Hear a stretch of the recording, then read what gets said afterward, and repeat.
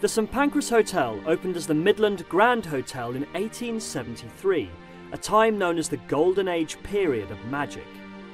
Magicians like Harry Houdini brought their shows to London, and the Egyptian Hall played host to the greatest illusionists and conjurers of the time. Parlour magic became increasingly popular. Magicians like Robert Houdin presented their private shows to the rich and wealthy.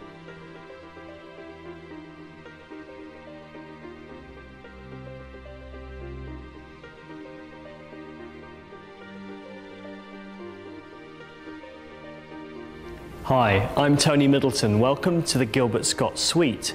This is where the Magic Hour takes place. And it's a really special show because it's the only kind of show where you can get really close to the magic. You can see it and you can feel it.